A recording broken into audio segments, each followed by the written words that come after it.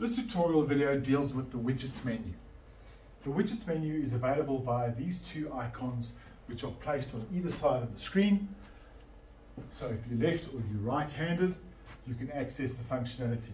This is quite an important aspect of the screen, and it's good to get some orientation here because there's a lot of powerful features that are available.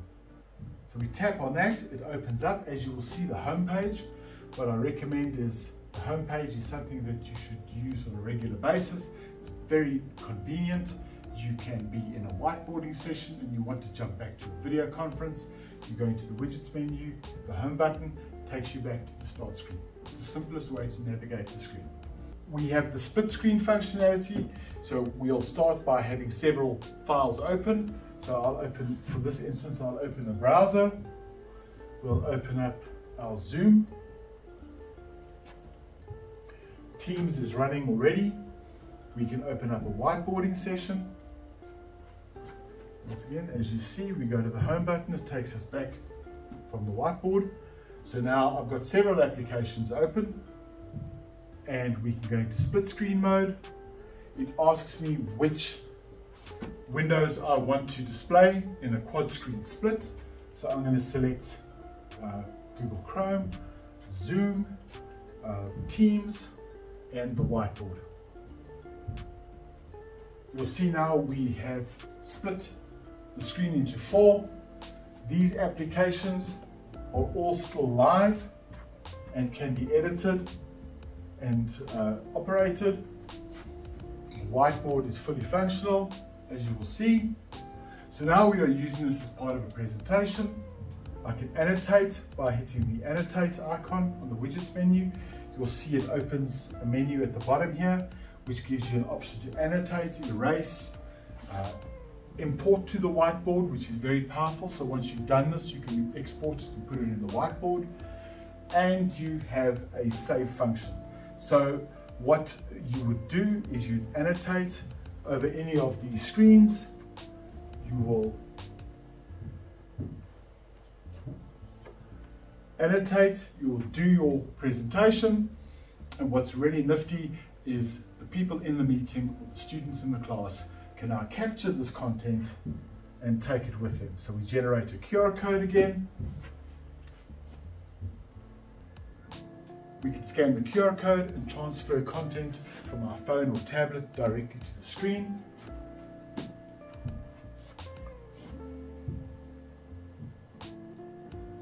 Annotate, we've looked at. Privacy clean, this is very powerful function on the new V6.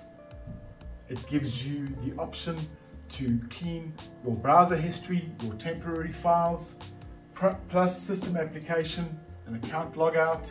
So privacy clean is quite a powerful function.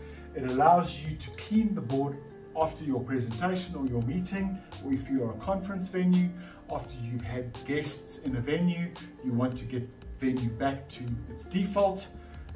We can store up to 180 minutes of content that we can clean up.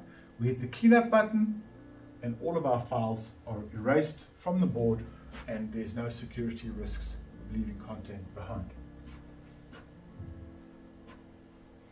We have a timer function, which is very handy, especially if you have people giving presentations, you've got multiple people, you need to manage your time. We simply add the amount of time we want the timer to run for. It reduces it to this small footprint, which you can now put up in the corner of the screen. We can also make the timer full screen. If this is an educational environment and there might be exams that need to be timed, quite simply, we start the process again, it runs, and then it brings up the notification at the end that the time is up. Next up is the camera function. This gives you a view of what your camera is seeing in the room. It's also a good way to witness the quality of the cameras on the MAXHUB V6. And very simple functionality. You could take a photograph of the room, so you can have a group photo of all the people, all the delegates in the meeting or the conference. What you can also do, which is really powerful, you can take an image and you can move it onto your whiteboard. You could take an image and you could place it on the whiteboard. And here you see we can now manipulate this image and add it to our presentation. In the camera function, you also have a QR code that is generated once you take a photograph. You scan the QR code and people in the audience can take the picture home with them on their mobiles or their tablets. Also remember, you will see 2 dots at the bottom of this menu. This means it can be scanned across. So we scan across, there's more functionality. We have the AV controller. This is a powerful feature which helps us to manipulate the camera. We spoke earlier about artificial intelligence being used in both facial tracking and the beamforming microphones for audio pickup. So you have shooting mode. It's defaulted to manual framing, but you can add AI framing and sound source framing as well, depending on your choice. If you go into the camera settings, it opens up the settings. So we have the manual framing, the automatic framing, and the sound source follow-up options. We can also have a picture-in-picture scenario as well. So we can have the wide field of view camera picking up a panoramic view of the room, and we can have pan tilt zoom, zooming in on people, and we can add this to a picture-in-picture scenario. And if we now open up the camera functionality, and now you will see we have a picture-in-picture, we have the wide field of view picking up the room as a whole, and we have the auto tracking camera picking me up separately. And this is quite a nice layout option to have for your Teams or your Zoom calls. Once again, on the widgets menu, we have a voting function. This is quite a powerful feature. So you have 2 options with the voting feature. You can either have a very simple vote, a fast vote, where you will have options that you can choose from. It can either be anonymous, also we can have multiple choice as well. We go create vote, and it brings up a QR code. We scan that QR code. It opens up a browser on our phones or our tablets where we can enter in the vote. It then appears here as to how many people have voted, and then you can view the result. I will demonstrate this briefly. If I go to my camera application, scan the QR code, takes me through to a browser option, and now I have all the options on display here. I can select an option, submit. You'll see one person has voted, so you can easily see if everyone in the room has voted. We go view results, and we can have it as either a pie chart or a histogram. There's my vote. And also what's very, very handy is we can scan a QR code to take the results with us, or alternatively we can insert this into a whiteboard.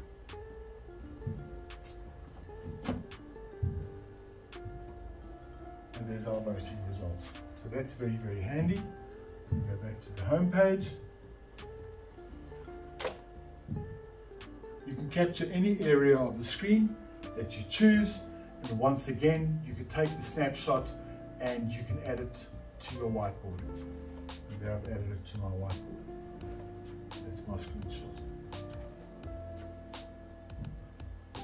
Next up, we'll look at the very powerful screen recording function. This is great if you have people who couldn't make it to the meeting or the training session, or if you just want to record minutes. It's a very simple application to use. It's got a start button and a microphone on off. So typically you'd want the microphone on.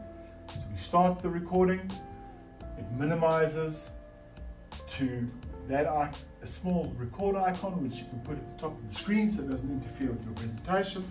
You can now do your recording, all your annotation, Teams call, Zoom call, whiteboarding, all that functionality that can now be captured We stop it by hitting the stop button. It then generates a QR code so that people in the presentation or the training can take the contents home with them on their mobiles or their tablets, or alternatively you can save it onto either a local disk or in this case my memory stick, and we now have this content available. Start the recording, it minimizes to that item, a small record, and that's great for archiving purposes. And the final item in the widgets menu is the process function. This basically brings up all the applications that you currently have open, so you can access those applications or you can close them as well. Also in this menu here, you've got a brightness function where you can make the screen brighter or darker depending on your lighting conditions. You can control your volume from here as well. You can invoke a keyboard. If your application doesn't invoke the keyboard automatically, you can force it by that function. And then you have the settings menu. This may or may not be locked out. It can be locked out for security purposes, as it's not really required by the user. At the bottom you have a task window where you can view all the applications that you have open. You can jump to any of these applications. It's just easy access. And that's the widgets menu.